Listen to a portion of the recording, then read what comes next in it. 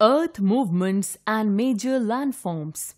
The Earth's surface is highly uneven and irregular. The surface of the Earth is being shaped and reshaped by external agents like running water, wind, glaciers, etc.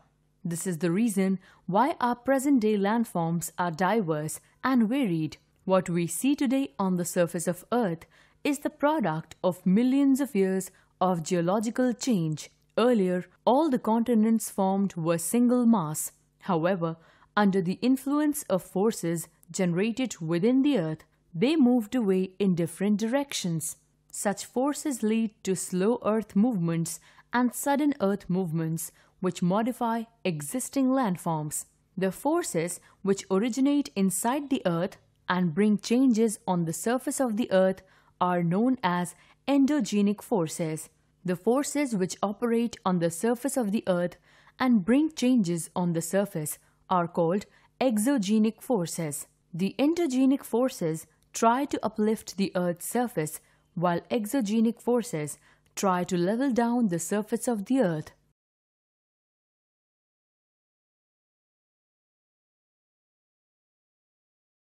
Earth movements. The powerful endogenic forces operating from within the crust are also known as tectonic movements.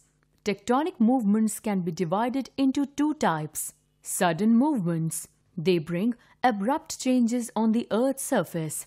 Earthquakes and volcanic eruptions are the examples of these movements. Such changes can cause a part of the land to be fractured or the course of a river to be changed. Slow movements. Some changes in the Earth's crust are so slow that they take about hundreds of years to become noticeable. They are called slow changes. The Mahabalipuram temple, which now stands in the sea, is an example of this movement. Slow movements are further classified into vertical and horizontal movements. The vertical movements cause uplift or subsidence of the Earth's crust.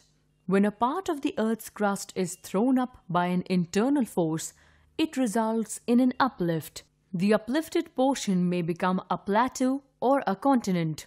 In case of subsidence, a part of the Earth's crust may sink in comparison to the surrounding region and might give birth to a valley. Horizontal movements give birth to two forces: compression or pushing and tension or stretching.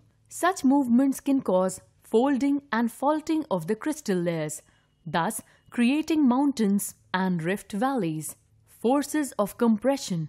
These forces act on the rock strata from opposite directions, due to which the rock layers are bent up or folded into a series of anticlines and synclines.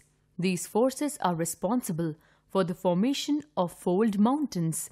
The Himalayas, the Andes, the Alps, and the Rockies have been formed due to the forces of compression and are examples of fold mountains. Forces of tension.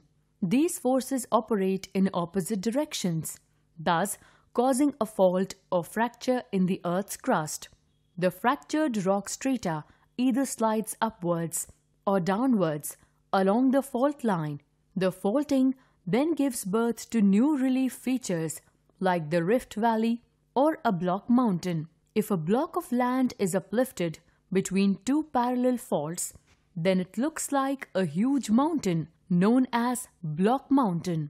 If a block of land subsides between two parallel faults, a trench is thus created, which is known as Rift Valley. Major landforms. The landscape is being continuously worn away by two processes: weathering and erosion.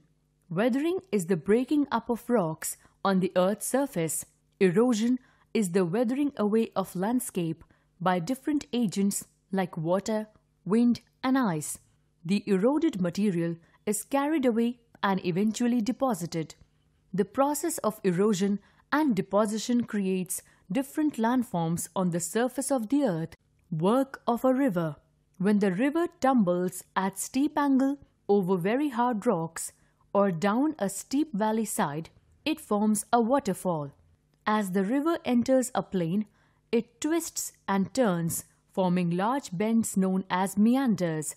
Due to continuous erosion and deposition of the sides of meander, the ends of the meander loop come closer and closer. In due course of time, the meander loop cuts off from the river and also forms a cut-off lake, like an oxbow lake.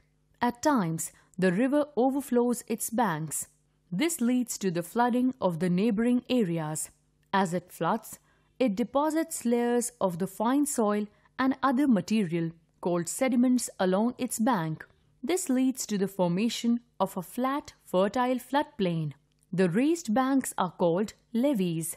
As the river approaches the sea, the speed of the flowing water decreases and the river begins to break up into a number of streams called distributaries. Each distributary forms its own mouth.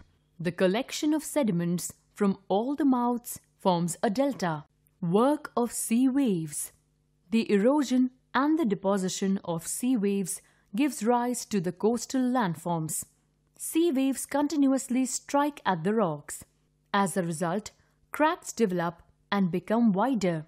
Thus, hollow-like caves are formed on the rocks. They are called sea waves. As these cavities become bigger and enlarge, only the roof of the caves remain, thus forming sea arches. Further erosion breaks the roof and only walls are left. These wall-like features are called stacks. The steep rocky coast, rising almost vertically above the seawater, is called sea cliff. The sea waves deposit sediments along the shores, forming beaches. Work of ice. Glaciers are rivers of ice which do erode the landscape by bulldozing the soil and stones to expose the solid rock below. As the ice melts, the eroded surface gets filled up with water and become beautiful lakes in the mountains. The material carried by the glacier, such as rocks, sand, and silt, gets deposited. These deposits form the glacial moraines. Work of wind. An active agent of erosion and deposition in the deserts is wind. Winds erode the lower section of the rock more than the upper section. Therefore, such rocks have narrow base and wider top. It lifts and transports sand from one place to another. When it stops blowing, the sand falls and gets deposited in low hill-like structures. These are called sand dunes. When the grains of sand are very fine, the wind can carry it over very large distances. When such sand is deposited in large areas, it is called loess. Volcanoes. People generally think of a volcano as a mountain that ejects lava and flames of fire very often. However, volcanoes are openings in the Earth's crust through which materials are thrown out from the interior of the Earth. The material thrown out include hot molten rock or lava along with ash, some solid rock particles, steam and gas. The opening is called a vent, around which a conical mountain may be formed. The funnel-shaped basin surrounding the vent is called as crater. A volcanic eruption along a linear crack, called as fissure, is called a fissure eruption. The whole process of ejection and solidification of lava is called volcanicity. So long as the hot liquid material of the volcano remains within the surface of the earth, it is called magma. But when this magma rises to the surface of the earth, it is called lava. The lava flow depends on its viscosity. The amount of silica and water in magma affects the viscosity of lava. High viscosity of lava is associated with greater amount of silica and less of water, and vice versa. Kinds of volcanoes. According to the nature and frequency of eruptions, volcanoes have been divided into three categories: active volcanoes, dormant volcanoes, extinct volcanoes. Active volcanoes. These volcanoes erupt frequently. There are more than 500 active volcanoes in the world. Most of them are found in a circular belt around the Pacific Ocean, called as the Ring of Fire. Example, Mount Etna in Italy. Dormant volcanoes. These volcanoes have not erupted since a long time. They are also called sleeping volcanoes. They may erupt later, though they have not erupted since a long time. When they erupt, they can be very destructive. Example: Mount Vesuvius in Italy. Extinct volcanoes. These volcanoes are dead and inactive. There is virtually no movement. The peak of these mountains is now covered with ice. Example: Mount Kilimanjaro in East Africa.